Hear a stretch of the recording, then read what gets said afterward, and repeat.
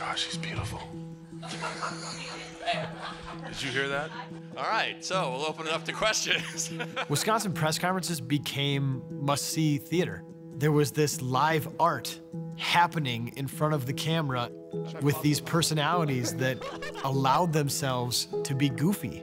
I would say Ferry. No, no, Trey. What I saw was a group of guys having fun at it, just absorbing it all and showing the country their personality.